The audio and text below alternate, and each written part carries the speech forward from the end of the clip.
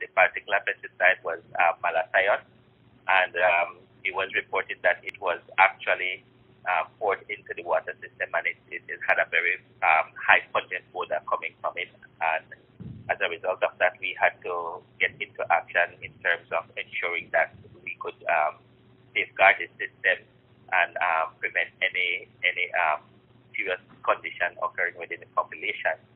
And so we had closed the water system in order for us to be able to secure that water that is contaminated and to actually clean out the system. And then, of course, we also collected some water samples to test the water to see whether we could have detected any of the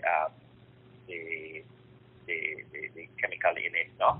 So we, in regards to the water sampling, we, of course, because we can only do elemental metals, we had to seek the services of Baha, who is trying to facilitate us and see whether if they can do the testing for us. No?